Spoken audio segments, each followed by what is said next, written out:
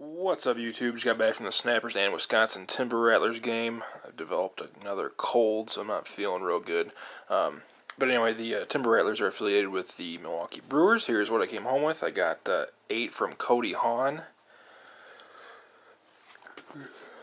Let's see here. I ended up getting 5 total from Jimmy Nelson. He only signs a couple per time, so there's 2 different encounters with him. Got 3 from TJ Middlestat, who's having a real good year, who had a real good year, and this is the last game of the year.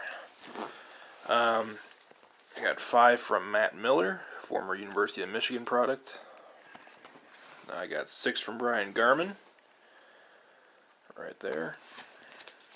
I got 7 from Brooks Hall. Wrong way.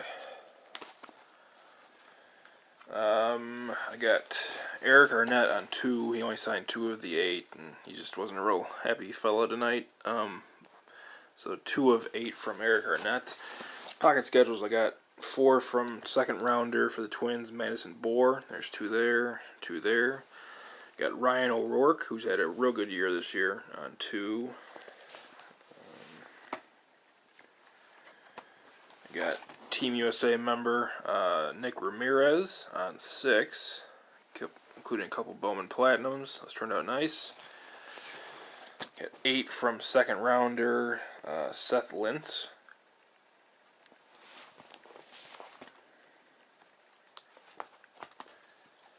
And just a couple of index cards, not too many. Got 2 from Chad Stang, 8th rounder, and 2 from Franklin Romero. So 56 autographs.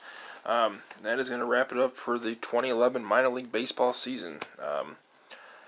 We'll see how I'll be doing this next year. I'm not sure yet, because it does get pricey at times, and it is time consuming, but it's fun. That's all that matters. So that's all I got for now, guys. I want to thank you all for watching, and as always, please stay safe.